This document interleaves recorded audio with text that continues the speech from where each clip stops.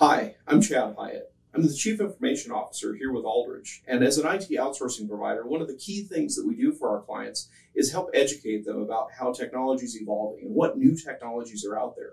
Today, I'd like to talk a little bit about how security technologies have continued to evolve and talk a bit about what Next-Generation Antivirus is and why it should be part of your overall security strategy. Traditional antivirus had definitions. It looked for patterns inside particular files, and it said, oh, if I see that pattern, I know that that particular piece of software that's running on my computer is bad. And if it's got that particular piece or that particular pattern in it, then I'm going to reject the file. If it doesn't have the pattern, I'm going to let it pass through. And that's what we used to call definitions-based antivirus. And there was a very big deal and a big push about making sure that the definitions in your antivirus were always current. Well, that was great, but then today, there's tens of thousands, there's hundreds of thousands of potential threat variants. And it becomes very difficult for an antivirus software that is definition-based to keep current with all the things that could be bad on a particular machine. So antivirus vendors have shifted to next-generation antivirus, which is not definition-based, it's risk-based, it's behavior-based. It's not looking at what the software is, it looks at what the software is trying to do in the environment. And if it's doing things that suggest that it could be malicious or that it's doing things that are high risk, the next generation antivirus software can step in and stop that process to challenge it. What does a next generation antivirus tool do if it does detect something risky in the environment? Well, it could stop that process from running. And some of those next generation antivirus tools can actually take it a step further.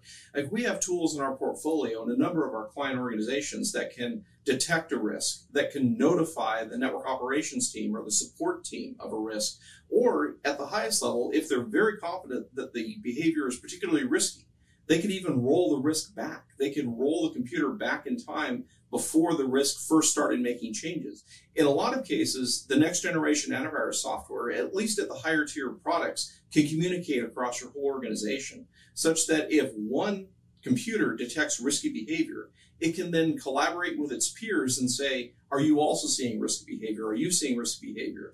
And it can use that to weigh into what it's actually going to stop and remediate. And if one computer happens to remediate a threat after detecting it, it can then inform its peers, I saw this pattern, be on the watch for this. And if you see this chain of events, you can jump in that much sooner to stop it. So why do you need next generation antivirus? Well, the reality is the threat landscape out there is so varied and can change very quickly that keeping track of what's risky just by knowing that's a bad program, that's a bad program, that's a bad program, can't keep up with the rate of security today. Next generation antivirus, by being behavior-based and risk-based, can take immediate action even on threats that haven't been seen in the wild before. If your organization happened to be the first one to get this particular piece of malware, a traditional definitions-based antivirus couldn't see it. But a threat-based antivirus, a next-generation antivirus can, and it can then take that appropriate action against it. It's an important piece of the overall security of the organization where we don't want to just look for things that were already known or that we're expecting. We're looking for the unknown. We're looking for things that deviate from patterns. And that's overall where we're seeing security move for most of our clients. Any antivirus product, any security product can't run completely on autopilot.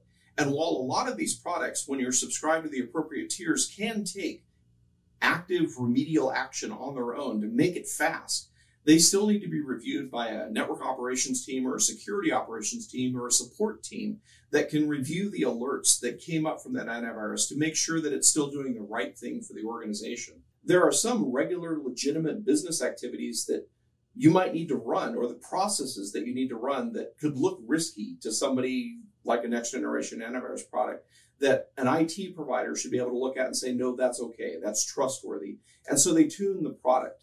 They're watching to see what the product is reporting back, and even what the product is blocking or what the product is trusting, and adjusting that to what's real, what you know as far as what your business really needs to be able to do, and what your security product should be helping protect you against.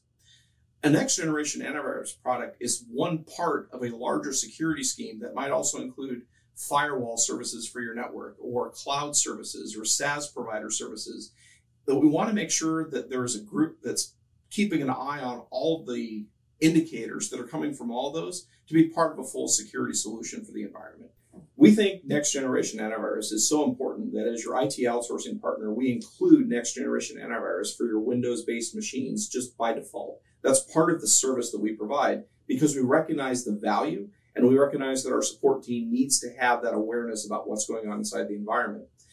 Regardless of whether you're working with us or any other provider or any other antivirus product, just make sure that you're thinking about Next-Generation Antivirus. Think about who's paying attention to the information it's providing, and think about who's responsible for tuning it to make sure that it's providing the protection that you want it to do. So I hope this has been helpful thinking about what your endpoint security looks like in your organization and what Next-Generation Antivirus does to contribute towards that. There's a lot of information out there, and if you'd like to learn more, I invite you to visit our aldridge.com website, read the information that we're posting online. There's always new information and new developments in technology. It's a very exciting time. Thank you. We'll see you again soon.